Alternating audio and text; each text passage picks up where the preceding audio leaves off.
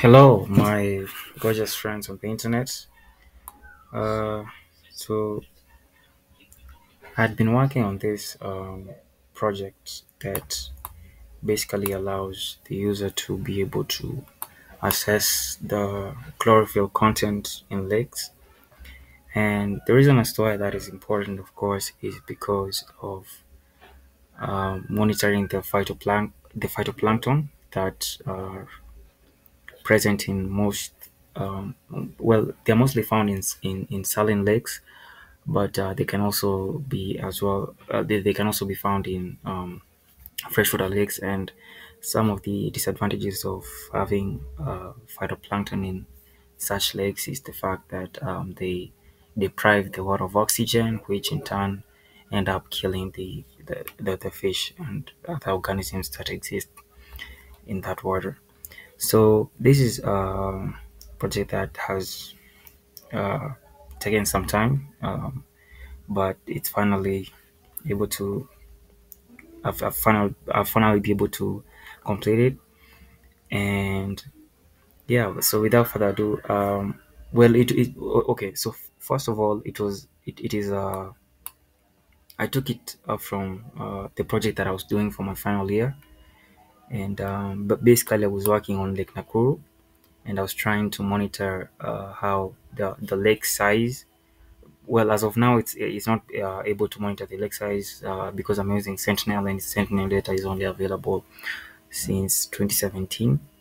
And so yeah, so but basically I've tried to expand it so that the user can be able to monitor any lake in the world, any water body. So I can go to Ethiopia, I can go to like any place whatsoever that has water body.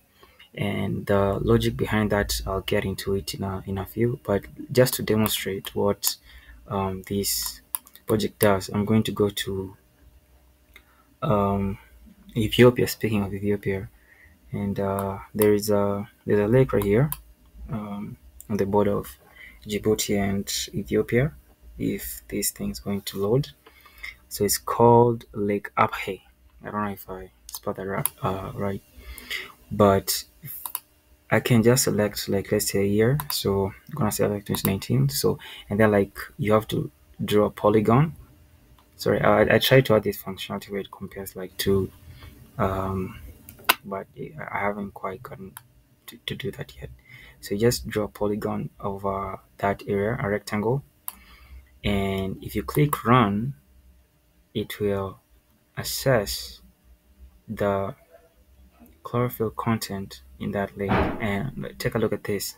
It's able to display, and there's also a legend, the chlorophyll, um, the NDCI. I'm using NDCI. If you guys are familiar with NDCI, NDCI is only, it uses the red edge band and the red band 5 and band 4.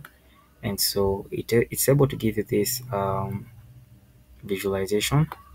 So yeah, so like Lake Upper is it's a saline lake, and as you can see here from the graph, it has quite some uh, high value. Well, it's not that high, 0.2, but it does. Well, it's fluctuation. It's fluctuating, sorry. And so, yeah. So, but maybe to demonstrate with a lake that actually has um, high contents of chlorophyll, is a lake in Kenya. I'm led actually to believe that it's one of the most chlorophyll filled lakes in the world. So right here, Lake Elementaita, it's only a 30 minutes drive from Lake Nakuru. And so maybe if I can select 2019, draw ROI, I come here and draw it over there.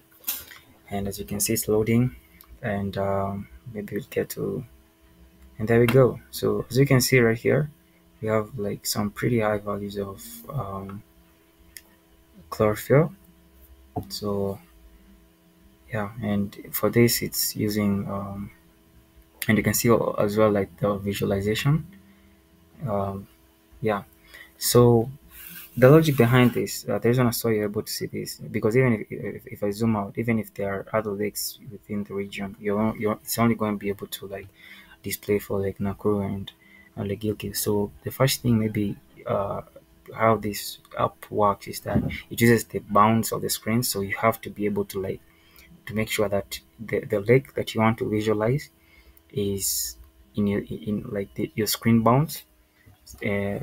That's how it's able to pick up on the lakes, and then like it filters it using a mask that I have specified. And as you can see also, like there are some parts that it might not like work as you expect it to, but that's just a bit of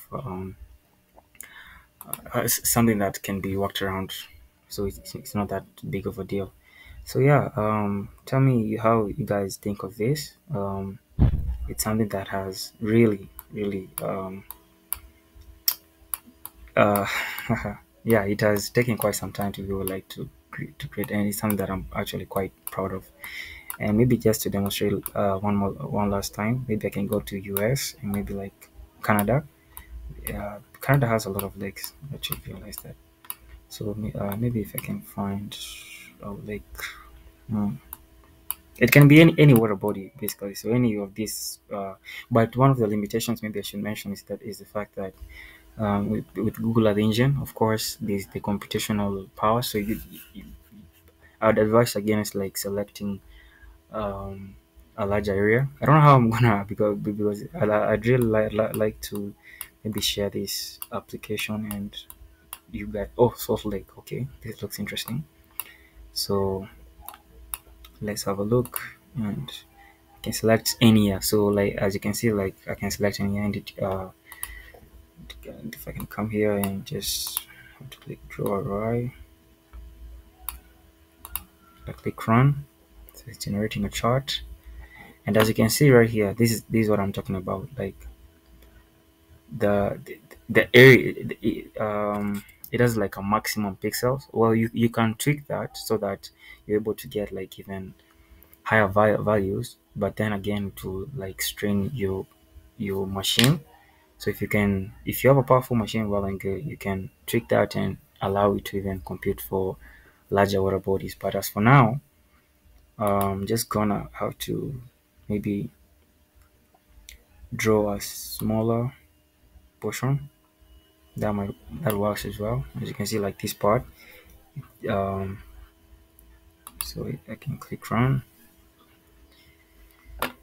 and yeah. So this is what we have. So this is Salt Lake.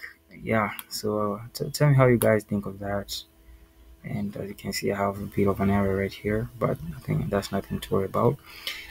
So yeah, tell me what you guys think of this.